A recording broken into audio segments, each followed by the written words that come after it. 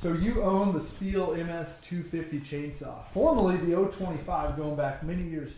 Hey guys, this is an old trusty Stihl chainsaw. It's been around for 2 decades now, and it's proven reliable, functional, pretty durable for what it is. Awesome 18-inch, 3-horsepower chainsaw that features all of the things that you want in a Stihl chainsaw, from the easy tensioner to the quick caps to the quick access air filter. Today we're going to go over how to start it, how to run it, what you need to do to maintain it, kind of some of the highlights of stuff. Let's start out with chaps.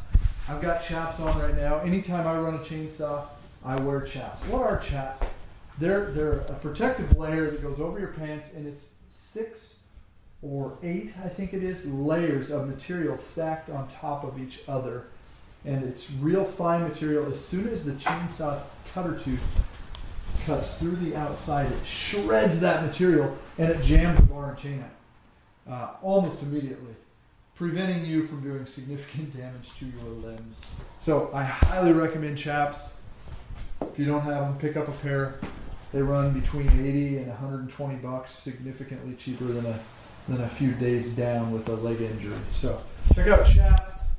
Always want to protect our ears, right? So whether that's done with just traditional ear muffs like this, or do I get a nice Stihl forestry helmet that's got my ear muffs, my face protection, and a helmet. So I like the helmet. It's nice because I can flip those ear muffs off and talk to somebody, get them out of the way while I'm working, and then drop them down when I go to work. So check out that safety stuff, and always, protect your eyes, whether that's with the face shield or with some safety glasses.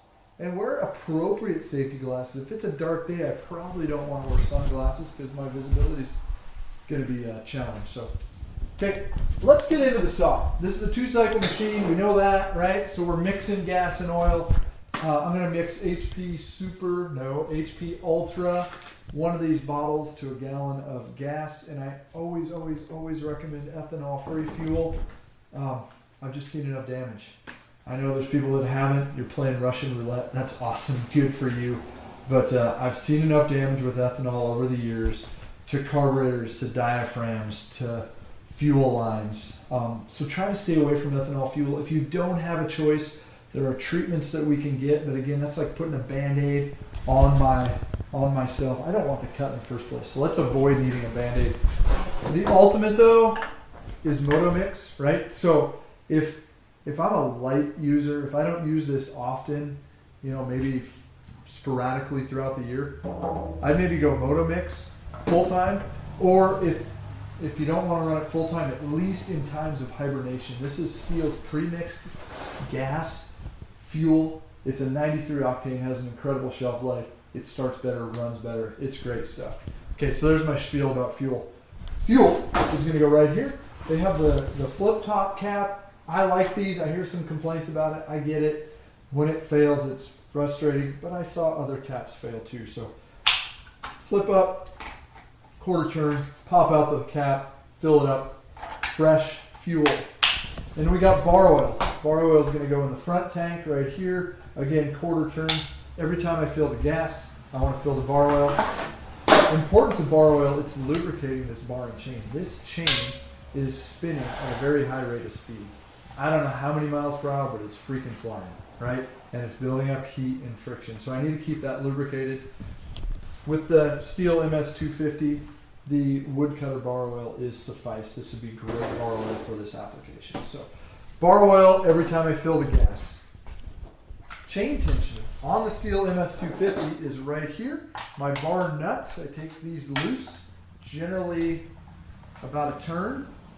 And then the tensioner screw is right here in the middle. Okay, let's show you the tensioning in just a minute. Let me back this off so I got a loose chain, like so. Okay, and then I turn this clockwise, and as soon as I get contact in the middle of the bar, as soon as that top of that, what I'll call tie strap, hits the bottom of the bar there, I give it a half a turn more. Okay? That should be about the proper tension. There's some variables in there depending on the type of cutting that I'm doing. Now I'm going to hold up on the bar and chain, and I'm going to tighten these bar nuts all the way down. So that's how to tension the chain. Let's back up here real quick. let's get inside this cover. Let's talk about what you need to pay attention to underneath, what you need to do inside here. I'm going to back this off. This makes, if I back this tension all the way off, it makes it much easier to, not all the way off, but quite a ways off. Make it much easier to put that new chain on or replace the chain here that I'm about ready to do. So let's pop this off. Okay. You can see this already has some bar oil on it. The bar oil is coming through that little hole right there. I need to make sure that that hole stays clear of sawdust, chips, whatever. A sharp chain is less likely to plug that up. When I get a dull chain, I start throwing fine powder. That's when I start plugging these things up. So make sure that hole stays clear. And then there's a hole on the other side, and that is for when you rotate the bar or flip the bar. So every time I take a chain off, I want to flip it over so that I get even wear on this bar. I also want to pay attention to sprocket wear. Okay, there's my sprocket. And you can go a long time. I've actually read things that say go 2 chains and a new sprocket. It's a little bit too often, guys. When you start seeing a groove dug into that, it's time to replace that sprocket. Stop in at Carl's Mower and we'll get you the right sprocket and help get you on your way with a new sprocket on there. Let's point out the brake real quick. So see how this can spin freely right now? When I hit that black lever forward, I've just locked the brake. So now that chain can't spin. And that's a safety device. So when I'm running this saw, and if it were to kick back, bang, that locks and stops that chain immediately. That's awesome. But if that brake is on, and I'm running and trying to run this saw, trying to throttle it up, I will actually heat that clutch up, and I can do some damage to this housing here. So just want to remind you, point that out. Be careful that you don't try to run that chain when the brake is engaged. You'll do damage to this saw long term. So let's put this chain and bar back on, and let's get into a little bit more of the maintenance. Hey, when I put this chain on, I always keep this saw sitting upright. I don't turn it sideways, flip it on its side. I see some people do that, and it kind of seems as though it's a struggle, a challenge. Make sure I have my chain the right way. So on the bottom of the bar, the side you're cutting with the most, the cutting edge should be coming back towards the operator. And on the top, the cutting edge is going to be running away from the operator. Let's pop that in, make sure it's in the bar groove there. Run it around the tip of the bar. This is why I said I'd like to loosen that, because I didn't have it. So I fight it just a tad more, but no big deal. Okay, and then when I get it on, I want to make sure that the chain is lined up with the grooves in the bar, or I end up missing and kind of screwing things up a little bit. So we'll tension this chain up here, or pre-tension. This is always easy to do backwards and upside down. That's probably the best way for you to see what's going on. Okay, we've got a pre-tension. Let's throw this cover on, like so. Put these bar nuts on here finger tight. And then we're going to finish tensioning the chain.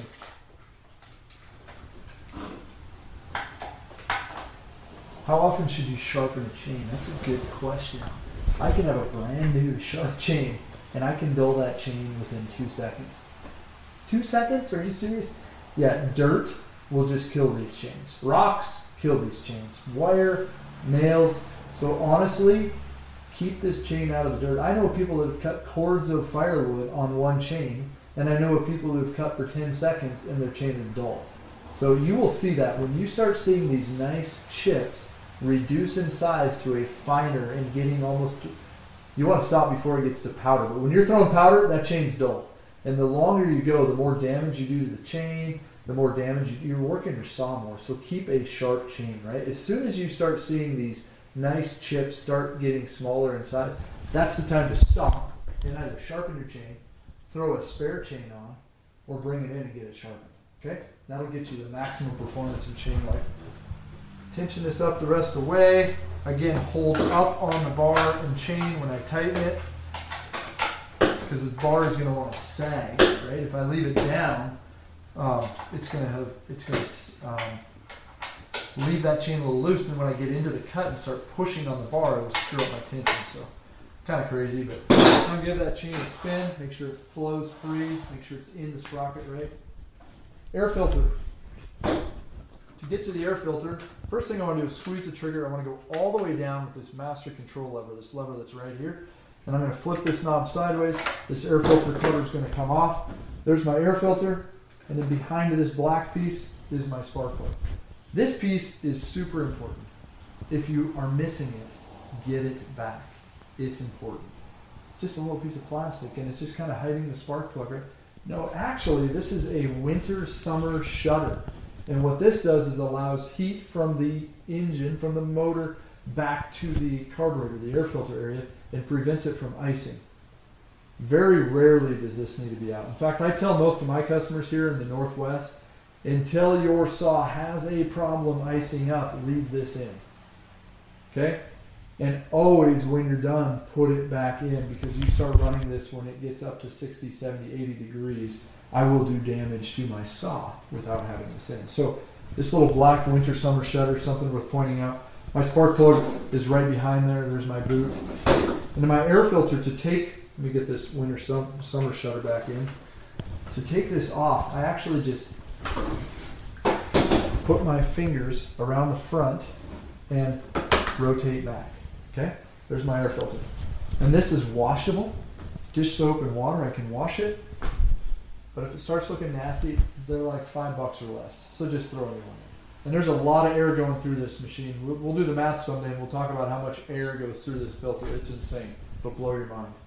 Okay, and then put the filter on flat on the top and then push it in. Like so. Let me just make this a little bit more of a struggle than it should be. That's what I like to do. It makes me feel good about it. Okay, filter is back in. You know where the spark plug is. You know about the winter summer shutter. I want to point out real quick, this is your master control lever, and that turns the choke on, sets the high speed, is the idle, and then all the way up is off. I want to make sure that I am manual, automatic, manual on my sequence. If I try to take this automatic, this next step that's automatic, and do it by forcing it, I will damage stuff in here, and you'll have a problem starting your saw. So, squeeze it. Let's put this cover back on and let's start this baby up. Brake on. Two ways to start it. One is leg lock. The other is down on the ground with my foot in here and my knee on top. Squeeze the trigger all the way down to choke. I knew I shouldn't have started this before. I started it before. I'm cheating. Traditionally, on a steel saw, I'm going to pull it 2 to 3 times and it's going to fire. And it had fired. So now I just pulled it 3 times. I didn't hear a single pop. Did you hear a single pop? So I've probably flooded this saw. This is great. This is going to show you how to unflood a Stihl chainsaw. So I'm going to come up 1 notch. This is where it's going to start. So had I not started this thing a while ago, I would have pulled it 2 or 3 times. It would have boom, gave a fire, and then I would have moved it up to this position. So now it's partially flooded. How's this going to react? There you go. Now you'll notice, as soon as it started, I squeezed the trigger. Let me do that again so you can see it. And then return side, and then all the way up is off.